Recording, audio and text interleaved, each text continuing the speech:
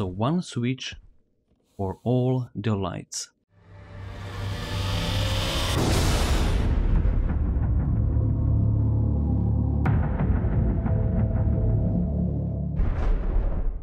Hello guys, welcome back. I am Saddamo the Bears. This is Stationeers tutorial, Badge Reader and Badge Writer. My YouTube channel data shows you are here because of Google and YouTube search, which brings 77% of the traffic to my YouTube channel. 85% of you are not subscribed. Please subscribe to my channel if you find value in the content. This will help to reach more people just like you and grow the channel. Thank you very much. I'm going to dismantle this easy circuit and we will build it together from the scratch, alright? So we have some switches, we have a badge reader, oh shoot, and we have a badge writer. I'm not going to dismantle these lights. Let's get started. So I will install this chip as a logic reader, and this guy here is going to be logic writer, and I will use one switch somewhere here. So what is the difference between logic reader and badge reader? So logic reader can read only one device. So this is example like a switch. So let's program it. So logic reader will read this switch and we want to read the variable settings. So if I will run this logic reader, we can see it is 0, which is like false. And when I will switch the switch, we can see the settings is 1, which is basically true. And if we want to turn on these lights, we will use this logic writer. So input is going to be logic reader and output is going to be, let's say, this blue light. And we want to output the variable on, or just like this. Now we have the light running with one switch. What if we want to run all these lights with one chip and with one switch? I will take away this logic writer and I will place there badge writer. So just like this, and the programming is exactly same, more or less. So the input is going to be logic reader. The output device will be a light, the wall light, and the variable will be on. So what is going to happen when I will switch this switch? All the lights are on because this is the badge writer. It will turn on, or it will run all the devices which are same, and we want to turn on the wall light. So one switch for all the lights. Of course you can use any device you want. It can be solar panels, it can be generators, it can be basically anything. So you will run all the devices which are same with one badge writer. Let's do something else. I'm going to switch off this switch and I will remove this logic reader. I will replace it with badge reader. So I need to find it. So this is the badge reader. This badge writer is complaining because it can't find the logic reader which was there because I did remove it. So let's program this badge writer first. So the input is going to be this badge reader, just like that, right? If I will turn it on, nothing is happening yet. So let's program this badge reader. So the input is going to be our switch, this one. We want to see the average. This is probably not the best example, but you will see what I mean in a minute. So, and variable is going to be the setting, alright? So we can see we have 0. If I will switch this switch and this badge writer, the lights are on, alright? So I will switch it off and we will add one more switch. So what is going to happen next? We can see we are taking the average from these switches and this is 0 and 0, so the average is 0 as well.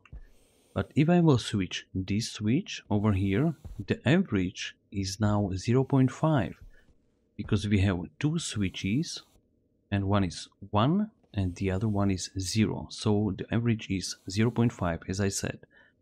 But if I will switch this one as well, the average is 1. So the batch reader is reading both switches, and we can make some kind of a AND gate with batch reader if we want. So it is very good if you are building some kind of a advanced circuit.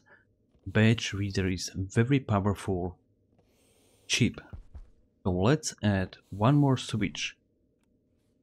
So I will switch this one, and this one is switched off, so we have the average 0.5.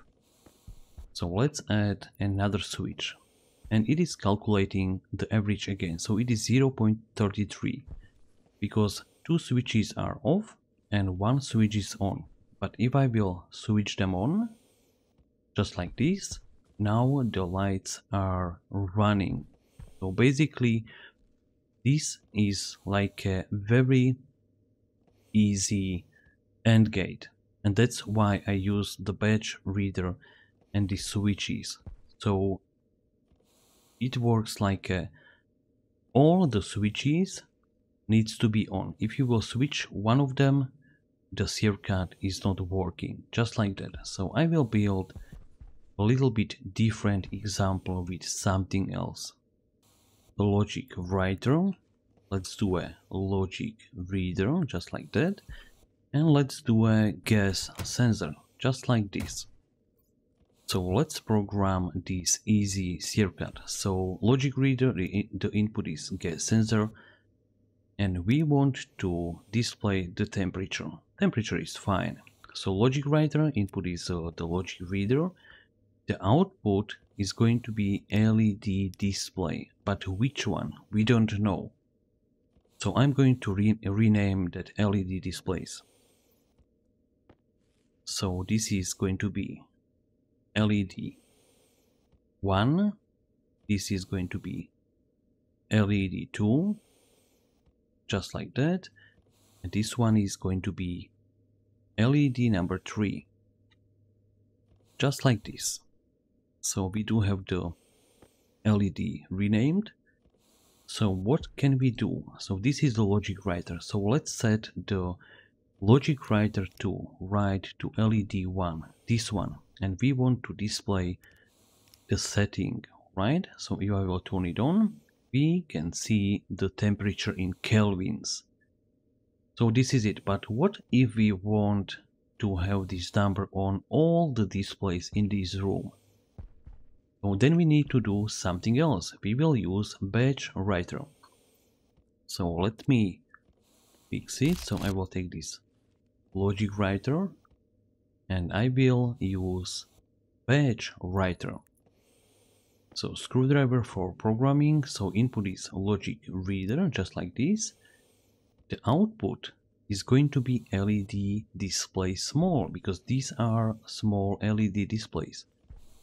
And we want to display the setting. That's the variable. That's the temperature. So if I will turn it on, we have exactly same number on all our LED displays.